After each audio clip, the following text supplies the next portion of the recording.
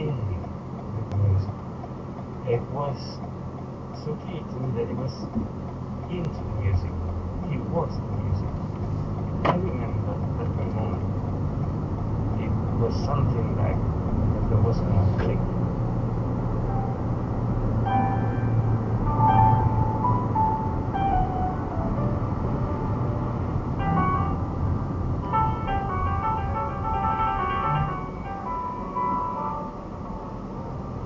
And the thing that struck me was the music, the clarity of that music.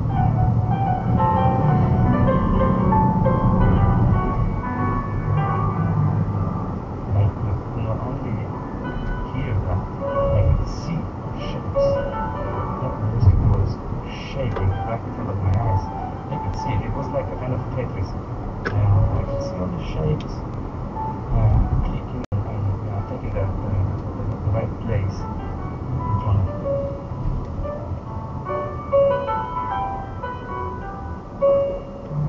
And I was feeling that I was the person.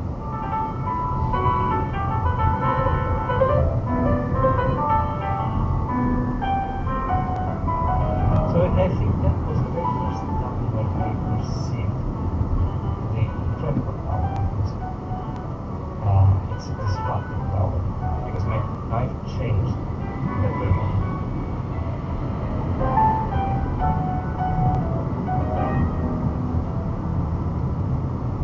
We have all had to search for our safe spaces from the outside world this year, whether we have wanted to or not. In the case of Fabrizio, this space is a black stone in front of his piano.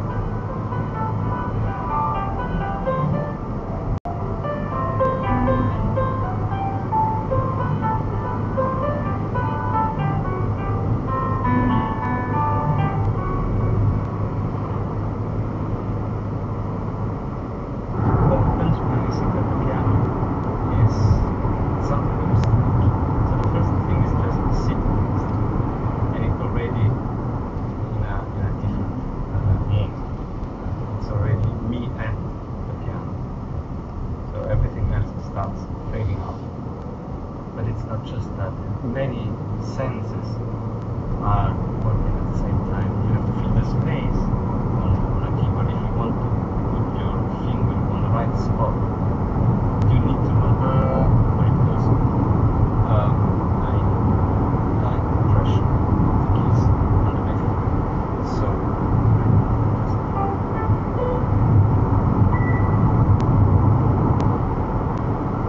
And then there's also this thing, so other things like rhythm, but this all together enables you to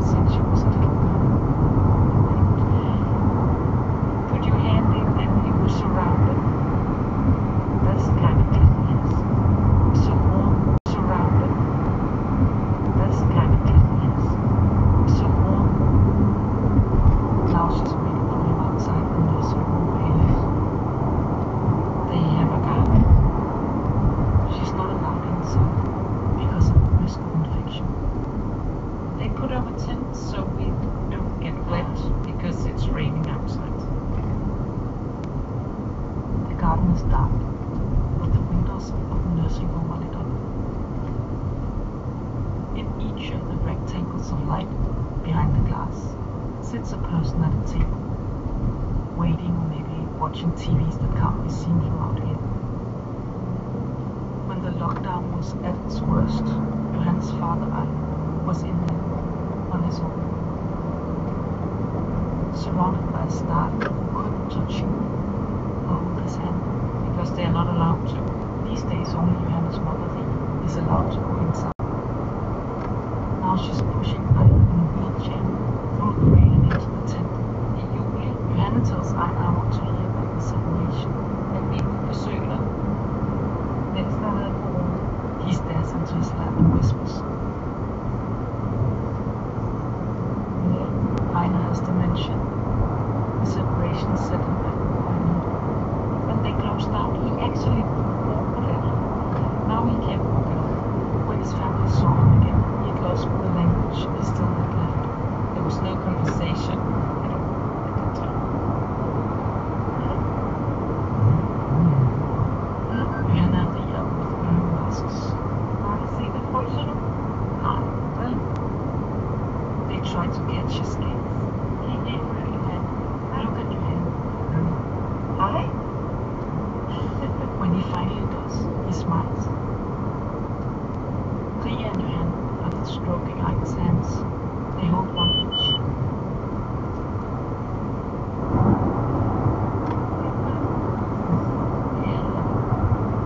It seems that as they are stroking his hands, words start forming.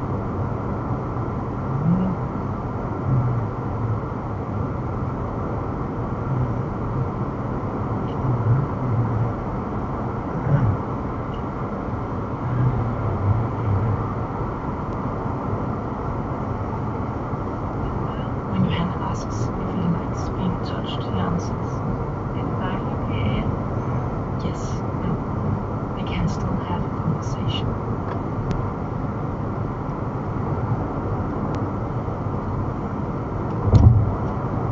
Words keep arriving.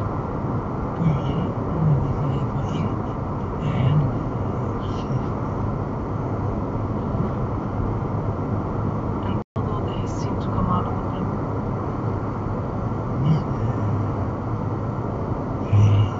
Ria understands the essence. It was tough when they were apart. Then their only contact was the telephone. The telephone, he cries when we speak about it. She was afraid that she was going to lose him. But now, she knows that he is still there. She knows it because he still holds her hand in the exact same way he always did.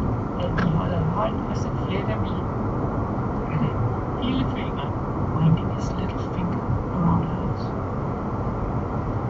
Og det gør han stadig.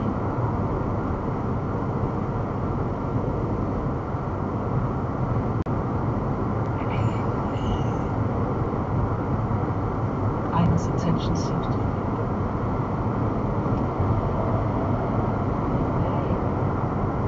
He gets hallucinations. Then he sees animals. You seem far away, Dad. Johanna says. Yes, he replies.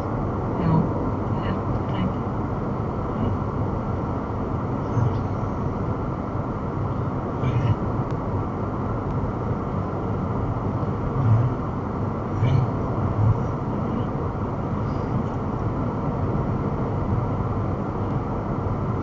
It's winter and it's late.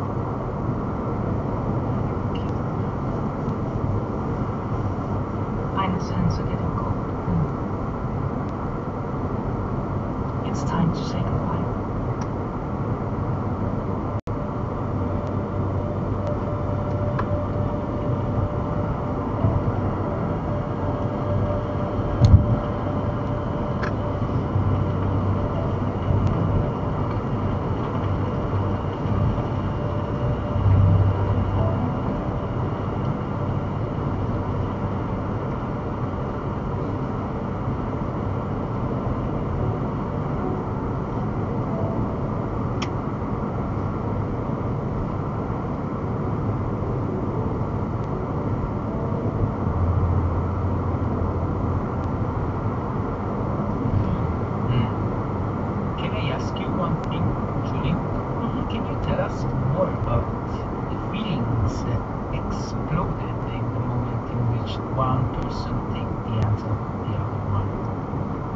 this is I feel that they were a special family, that they can somehow get a connection, even though he had very limited ability to connect to anyone. But they can still somehow find him in there, that they can find his personality in the little things he does and the little sighs he makes. Did you notice the sound while you were recording, or did you only notice that afterwards? Relentless rain? Yeah, I'm kind of used to it. We have kind of relentless rain all the time.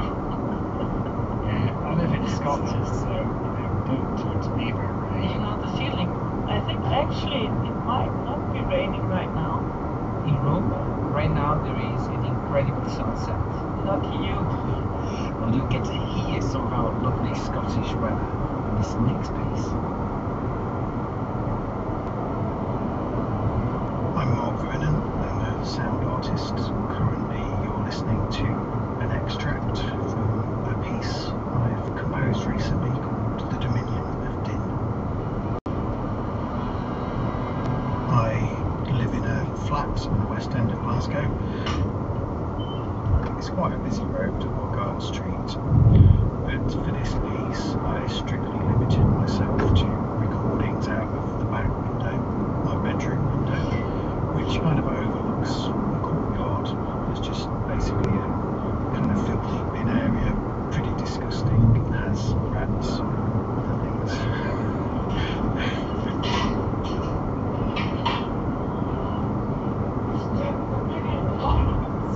I'm a habitual recorder anyway, sound recordings and the materials that I work with as an artist, but there wasn't a specific goal when I started making these recordings until I was invited to create a piece for the Amplify World Team Festival. And it was really then that I kind of started thinking, actually, yes, I was very aware that many of these sounds and the sources of these sounds had stopped due to lockdown. It's perhaps only because they stopped that I had any interest in actually going back and listening to them and picking out those sounds. And the irony is that the only time that these sounds stopped for any duration, I spent weeks on end listening to them over and over again whilst composing the piece. Some of them I missed in a way. I guess I just missed the routine and regularity of it. Hearing the presence of other people. Sometimes it can be irritant, but it's also reassuring in a way, knowing that life is going on around you. You kind of think, what are these people doing out in the middle of the night in the rain, singing at the top of their voices? I don't know, it's kind of entertaining as well. To a point.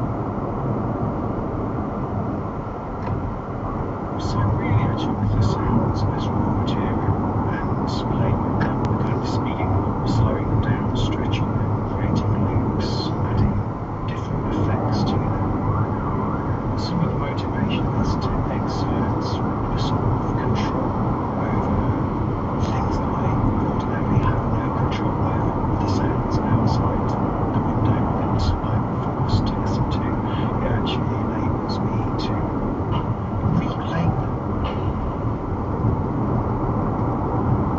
Believe reclaiming those sounds, creating his own revolution of the senses.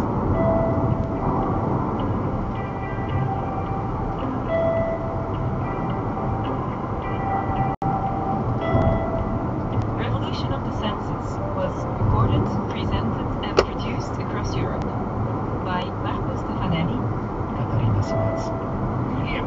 and Steve Bracknell. It was a Boom Shakalaka production for the BBC World Service. This is BBC World Service. What might be in store for us in 2021? 2020 has certainly been eventful and unpredictable. As it draws to a close, some of the BBC's finest journalists will be using instinct, insight and inspired guesswork to predict the events that will dominate the news agenda in 2021. Correspondents look ahead with Millie's Doucette. Friday at 10 GMT.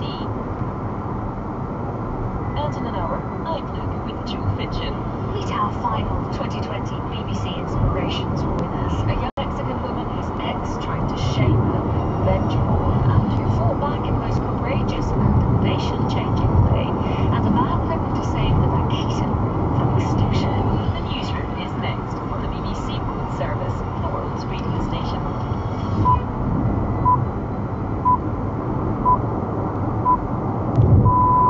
Hello, it is cheaper and far easier to store. So how much of a global breakthrough is the latest COVID vaccine just approved in the UK? We're going to be able to inject a lot of people with one dose very quickly, provide them with a good level of protection until they get the second dose, and that enables us to protect many more people. But protecting economies is even harder. Christmas 2020, where the carols sound more like lemons.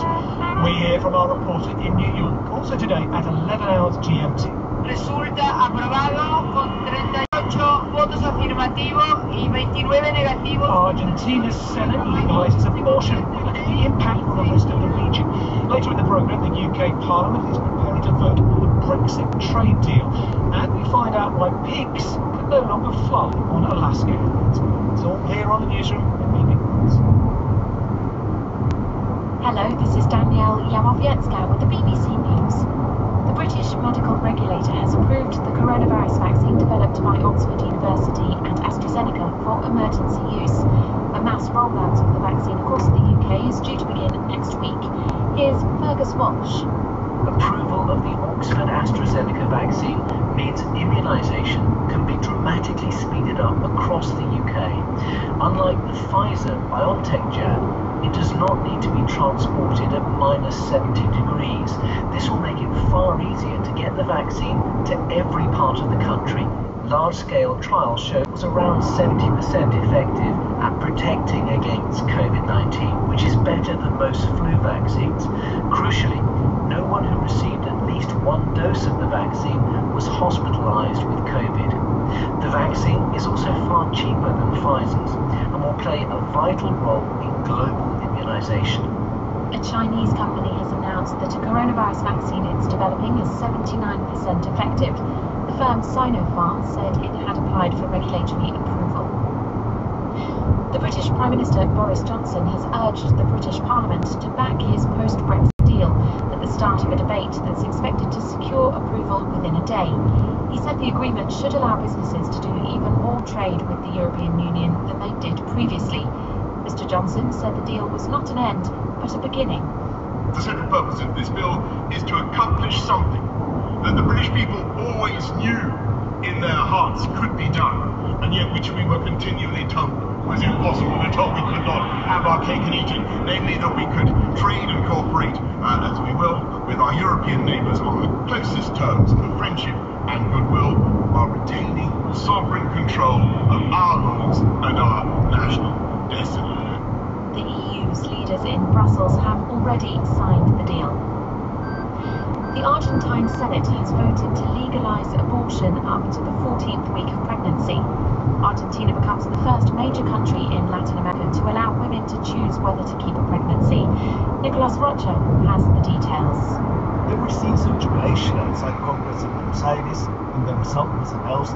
It was as if the football national team had scored a goal, said a local commentator. After 15 years of trying, campaigners for abortion, with the backing of the government of President Alberto Fernandez, had finally won the vote in Congress by 38 votes to 29.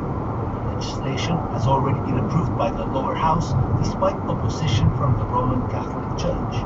Until now, abortions were only permitted in Argentina in cases of rape or when the mother's health was at risk.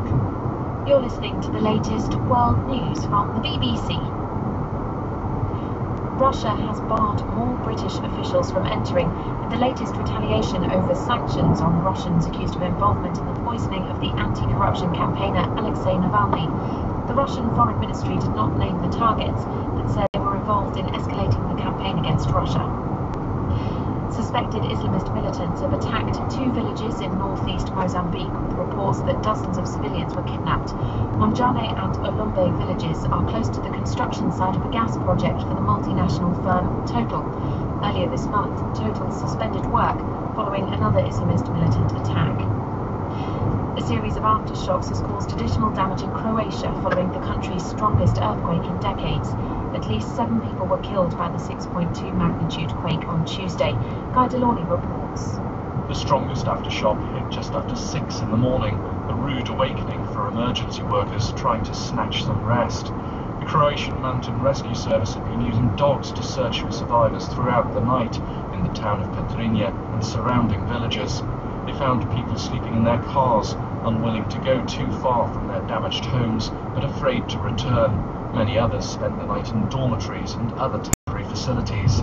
The European Union has promised to help, and its Commissioner for Crisis Management will personally assess the situation in Petrinja. Iran says it will pay $150,000 to the families of each of the passengers who died when it accidentally shot down a Ukrainian airliner. The plane was mistakenly downed by an air defense unit as it took off from Tehran nearly a year ago. A landslide in a snow-laden Norwegian valley has left several people trapped under the collapsed roofs of their houses. Aerial footage showed a slick of mud covering the homes furthest up the slope in Gjerdrum, northeast of the capital, Oslo. At least 9 people were injured. That's the latest BBC News. Thanks. You're listening to the newsroom. Me, Nick Miles. This is the BBC World Service. In a moment, we are going to be looking at this new vaccine that has been approved by the British authorities. It could be a game changer. It's a lot cheaper, a lot easier to store than the other vaccines that we're that with our medical correspondent in a moment. But within the past hour, the British Prime Minister, Boris Johnson, has been urging MPs to back his hard-won free trade deal with the European Union ahead of a crucial parliamentary vote. Here is Mr Johnson speaking. Just as we've avoided trade barriers, so we've also ensured the UK's full control of our laws and our regulations. And there is a vital symmetry between these two achievements, because the central purpose of this bill is to accomplish something that the British people always knew in their hearts could be done, and yet which we were continually told was impossible. We were told we could not have our cake and eat it. Do you remember how often we were told that, Mr. Speaker? Namely, that we could trade and cooperate as we will with our European neighbours on the closest terms of friendship and goodwill, while retaining sovereign control of our laws and our national destiny. Well, earlier the deal was signed by the European Commission President Ursula von der Leyen and the European Council President Charles Michel before being flown to London for Mr Johnson's signature. I'm joined now by political correspondent Rob Watson. Rob, you were listening to that parliamentary debate in Westminster. Mr Johnson was pretty bullish. How was he trying to sell this deal to MPs? I think the first thing to say, Nick, is that this bill will definitely go through. There's absolutely no doubt about that. Hugely important. He was bullish, and I think in the short term things do look rather good for Mr Johnson. He sort of quelled any dissent in his party, and the opposition party will also get behind the deal. And how did he sell it? I think he came up with what would be called the broad sweep of history defence, which is, look, Britain has always had this complex relationship with continental Europe. We're not seeking a rupture, we're seeking a resolution, and that resolution is that we will become best friends and allies, and we will trade with the European Union. Now, of course, critics would say, well, did it really need any resolution, and is this deal and is Brexit the correct resolution if there was a problem indeed in the first place? Now, he was saying, sounded quite Churchill's biography, of course, but he was saying that this is not an end but a beginning. The road forward is going to be quite bumpy, a lot of things unresolved. Yes, that's absolutely right. So this covers trade, and trade will be more complicated. There'll be lots of paperwork, lots of regulatory checks, and it doesn't cover the biggest area of the British economy properly, which is services. And the one thing that Britain is really good at is selling financial services, insurance. So things like if you're an architect or you're a banker, your qualifications won't necessarily count in Europe. So all of that will be the subject of discussion, and I think that gets to the question, if we're talking about the international dimension, will Britain indeed and the European Union become best friends and allies, or will they be rather more awkward neighbours with lots of friction about trade? And looking ahead to the European Union's position on this, they're not going to wait for things easy in the weeks and months ahead, it's going to be very difficult to carry on as Mr. Johnson was saying that businesses in the UK are going to have more trade with European companies in the future. How will that work? Well, I think he didn't explain that, and lots of businesses will be immensely sceptical. But I think actually that the bigger issue that was raised in the debate, and it was raised by the leader of the main opposition Labour Party, Sir Keir Starmer, is that if Brexit was all about sovereignty and getting back Britain's right to diverge from European Union rules and regulations, will it? What exactly is Mr. Johnson's vision? What does global Britain mean? Will it stick closely to EU standards, or won't it? Because at this point, the government has had lots of slogans about global Britain, but what it really means, how the UK will make its way in the world, and whether it will continue to be as closely interconnected with Europe as it is economically at the moment, we simply don't know. Rod Watson, thanks for that. In China, a court in Shenzhen has sentenced 10 Hong Kong activists to between 7 months and 3 years for an illegal border crossing when they tried to flee Hong Kong by boat. The trial has mostly been held in secret, and it's been criticised by some members of the international community. The US, for example, said that the only supposed crime the group had committed was to try to flee tyranny. Our correspondent Stephen McDonald, who's in Beijing, gave us the background to the case. So there were 12 activists in Hong Kong, all facing charges related to their supposed activities during those protests, the year of upheaval in Hong Kong in 2019.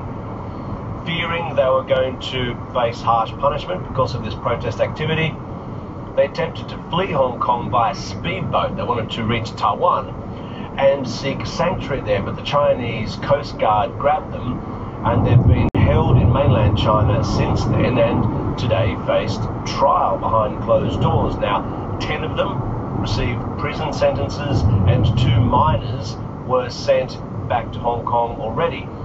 The 2 people who organised this, or said to have organised it, received the harshest punishment. One, 4 years in prison, the other 3 years in prison, and the remaining 8 will serve out 7 months in prison in mainland China before all being sent back to Hong Kong, where they will eventually face those original charges anyway. That was Stephen McDonald.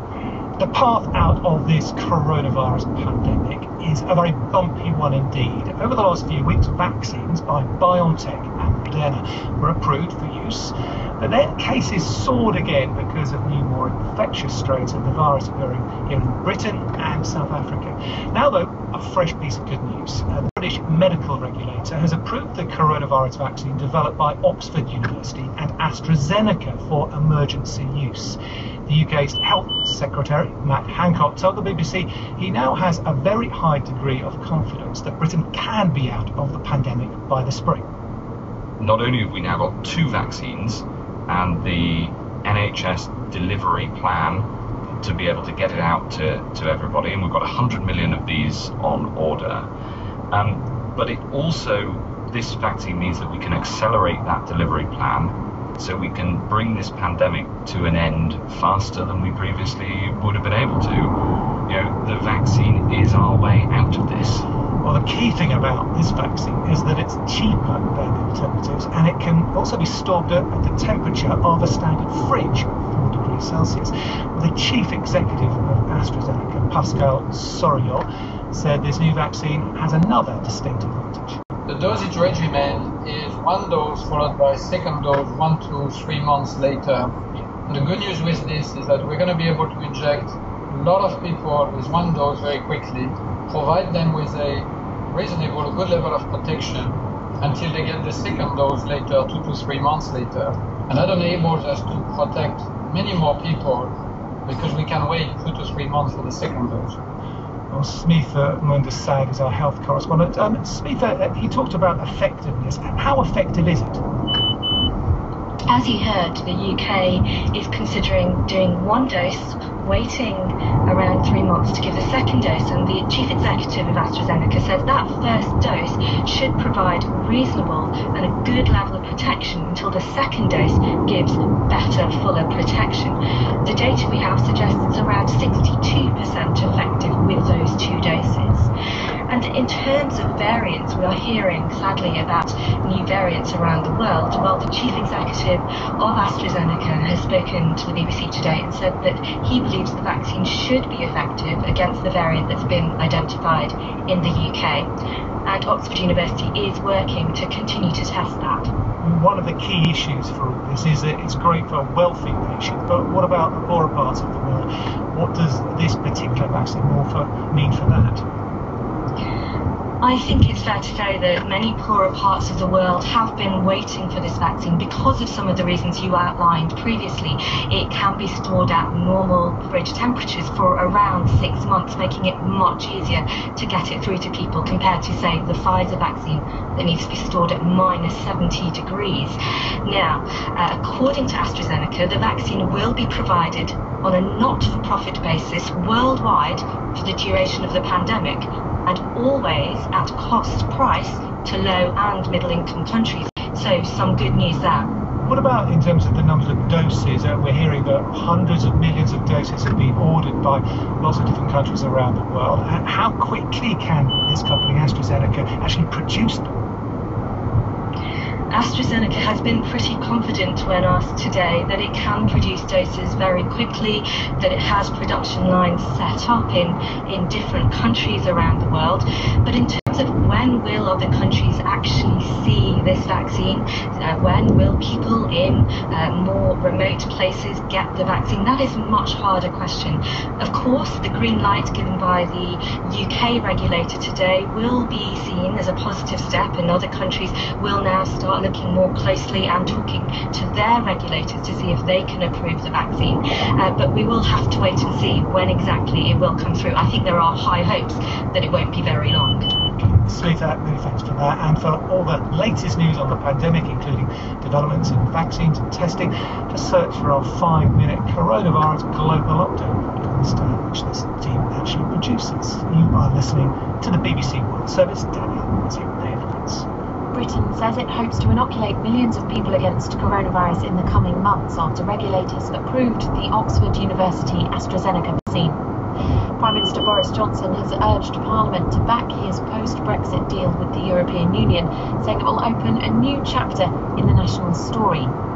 And the Argentine Senate has voted to legalise abortion to the delight of women's rights campaigners.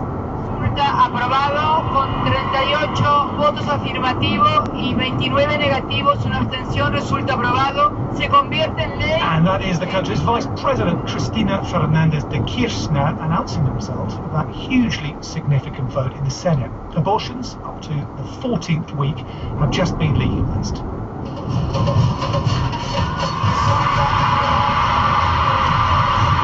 And that was the reaction outside the Senate building, where thousands of flag-waving pro-abortion activists had gathered late into the night. At 4 a.m. that decision came through. Until now, terminations were only allowed in cases of rape or when the mother's health was at risk. South and Central America have got some of the most restricted abortion laws in the whole world. I asked our South America correspondent Katie Watson how divisive this issue is in Argentina. Argentina has a powerful Catholic Church. The Pope himself is Argentinian, and there's also a powerful evangelical church, and those elements will put up a strong fight against this bill. In fact, Pope Francis even commented on Twitter or made allusions to the vote without actually being too explicit on the day. But despite that, Argentina has also had a very mighty women's movement that has really pushed for this. So just over 2 years ago, we were in practically the same position where the Senate narrowly voted against the bill. This time around, President Fernandez had backed the bill himself. In fact, it had been part of a campaign promise of his, and that, for many people, was thought to be the difference this time, that the fact that there was presidential backing pushed the bill through eventually. And it's been a bill that's been in place since 1921, and campaigners for years and years have fought to change this. So this has been, we've seen on the streets the kind of jubilation because of this bill that's finally come around in a region that's incredibly restrictive for reproductive rights. Absolutely. But specifically looking at Argentina still, Katie, remind us of the practical implications of this on the health of many women. Well, Fernandez, the president himself, talked about the fact that around 40,000 women are hospitalized every year because of illegal abortions, and that was with the pro-choice campaigners, the argument wasn't, they made sure that the argument wasn't put in a kind of for or against issue. It was actually the fact that women will access illegal abortions no matter what, and the most important thing was that those women were able to access safe abortions, because it also comes down to inequality in a country that is deeply unequal. Wealthier women could fly to different countries, fly to the US, for example, and access abortions there, and it was the poorer women who were left accessing unsafe backstreet abortions, that sort of thing. Katie, do you think this is going to have a big impact on other countries in the region, or do they make decisions individually? No, I think this will have a huge impact, certainly in Brazil, in Chile, where there are activists that are really campaigning. They will be looking at Argentina as an example, and certainly it's the biggest country, the largest country so far in Latin America to legalise abortion. So, the likes of Brazil and Chile are certainly watching this, carefully to see whether perhaps that can influence their own politicians to change the law. Of course, in areas such as Central America, where some of the toughest restrictions still remain, that might be an even bigger challenge. But I think this will help pave the way, if you like, for change in the region. That was Katie Watson. Let's go back to our top story now. The coronavirus pandemic, this new vaccine from AstraZeneca, has brought a lot of hope that an end could be in sight, but with lockdowns around the world in many parts of many countries, it could come too late for the thousands of businesses and millions of jobs at risk. Some cities like New York have been particularly badly hit. The BBC's Nick Bryant sent this report from the Big Apple about how people there are coping economically and psychologically. Christmas 2020, where the carols sound more like laments. This was a trumpeter on Fifth Avenue, a street normally packed with tourists and shoppers that was virtually empty of foot traffic. New York is festooned with many of the usual decorations. The Christmas tree at the Rockefeller Center looks as pretty as ever. But these holiday traditions come with the new protocols of the pandemic. Strict rules governing social distancing at a time when people normally congregate together. The last time I was here was with my dad. Oh. The funfair at Coney Island on New York's Atlantic shoreline always brings back memories for Angelina Pruia of her father Richard, a keen long-distance runner who died from the coronavirus at the beginning of the outbreak. He was just 66 years old. I feel like I've lost more than just my dad. I've lost a feeling of safety, a feeling of confidence in my living situation, in my government, in my fellow citizens. Half of the people I encounter ask me what pre-existing condition my father had, which was none, by the way. He was 66 and healthy. So it just feels like we're all alone. Christmas must be a particularly tough time.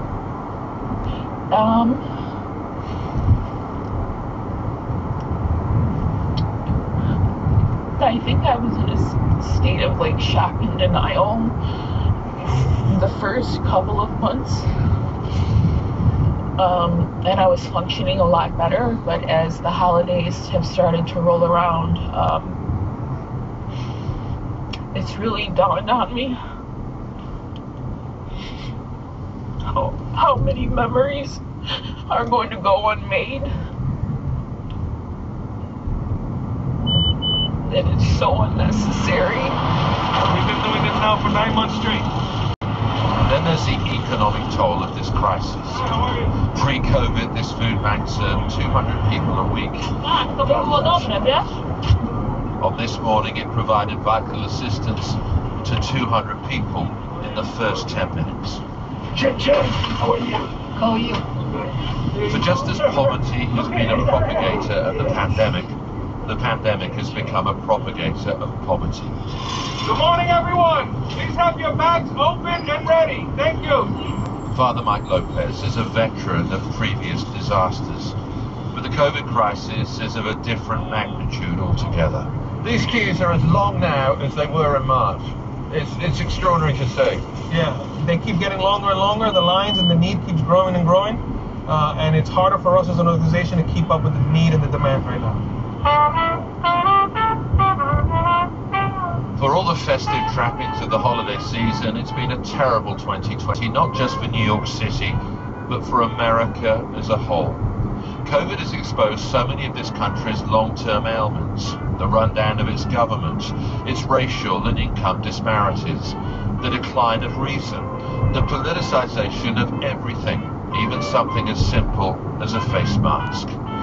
2020, the year of the pandemic, and one that people here can't wait to consign to the past. That was Nick Bryant reporting. And here is Danielle with some of the other stories we've been looking at today. Chinese researchers say almost 5% of the people in the Chinese city of Wuhan may have been infected with COVID-19. Wuhan's population is estimated at 11 million, which suggests that almost 500,000 people may have had the virus. If the figures from the Chinese Center for Disease Control and Prevention are accurate, that is almost 10 times higher than Wuhan's officially recorded number of just over 50,000 cases. Russian state investigators have opened another criminal case against the opposition leader Alexei Navalny. Russia's investigative committee has accused Mr. Navalny and others of large-scale fraud. It alleges they've spent nearly $5 million donated to organizations he controls for his personal use. Mr. Navalny is recovering in Germany after being poisoned in August with a Novichok toxin. And the director, Steven Soderbergh, says he's developing a sequel to his pandemic thriller Contagion, which has found new popularity amid the coronavirus outbreak. The 2011 film surged up the charts after people were first ordered to stay at home earlier this year. Thanks, Danielle. This year has been full of cancelled flights and ruined travel plans thanks to the pandemic. We're all looking forward to the day when we can take a holiday without worrying about our health. But there's one group of frequent flyers in the US that won't be boarding a plane anytime soon. Peter Goffin is here to explain. Peter. Yeah, Nick, we are talking about emotional support animals. Now, these are dogs or cats or maybe something a little more exotic that help people cope with mental and emotional problems, from anxiety to depression to post-traumatic stress disorder. And because they're often seen as service animals, like guide dogs for the blind, they've sometimes been allowed to sit out in the open on airplanes on their owners' laps or by their feet. But Alaska Airlines in the US has said it's clamping down, and from next month only dogs who are specially trained to help people with a disability will be considered a service animal.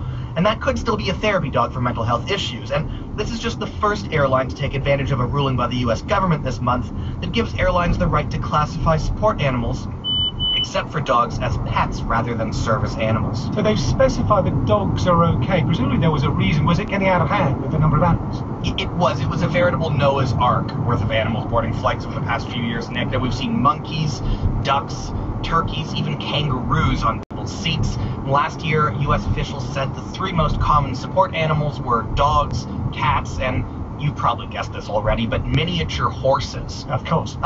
And it looks like it's been, we have to say, it's been proven that being around animals and stroking them and talking to them will reduce anxiety, and advocates have said that clamping down on support animals is a blow to disability rights. But the airlines have said this rotating menagerie of support animals has caused damage to planes and posed health and safety risks to passengers and crew alike. Now, one of the more notorious cases was a U.S. Airways flight. In 2014, a woman turned up with her pot-bellied pig that weighed 36 kilograms, and before the plane even took off, the pig had relieved itself in the aisles. As the woman tried to clean up the mess, the pig got loose and started running around the plane squealing.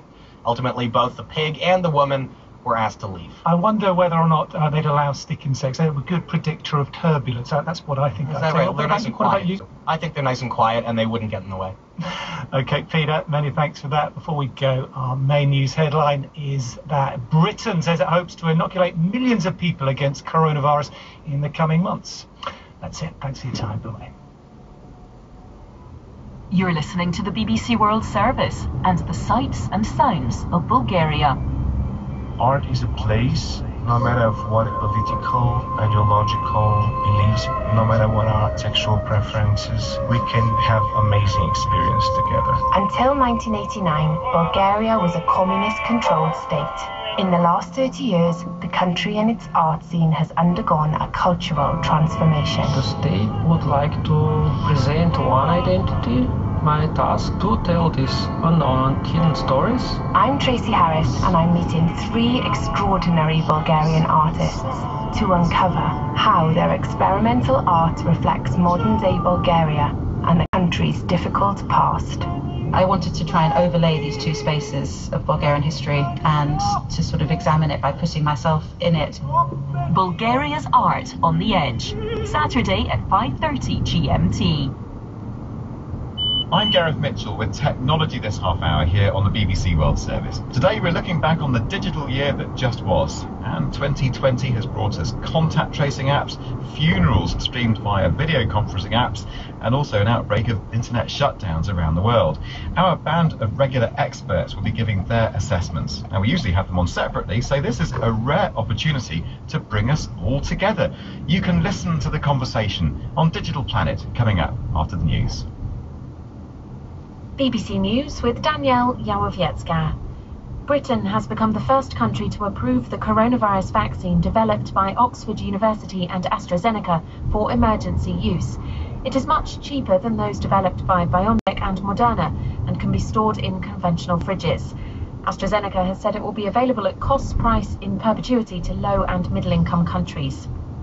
The British Prime Minister Boris Johnson has urged Parliament to back his post-Brexit deal at the start of a debate that's expected to secure approval within a day. He said the agreement should allow businesses to do even more trade with the European Union. The EU's leaders in Brussels have already signed the deal. The Argentine Senate has voted to legalise abortion up to the 14th week of pregnancy. Women's rights campaigners gathered outside the Congress erupted in jubilation when their victory became clear.